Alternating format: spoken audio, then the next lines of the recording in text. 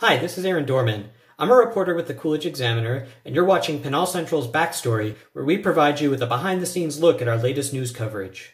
Sometimes reporting can be serendipitous. Even during a pandemic, a lot of reporting work involves exploring and being in the right place at the right time.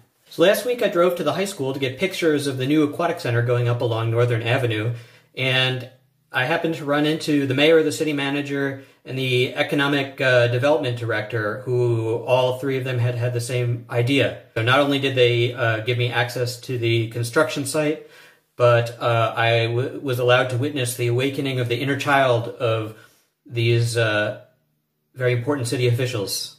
As the pieces of the Aquatic Center slide into place, unmentioned in our original story was fees and the fact that I guess a few years ago, while there's a lot of enthusiasm for the project now, I guess there was some debate when it was first coming up as part of the budget proposal.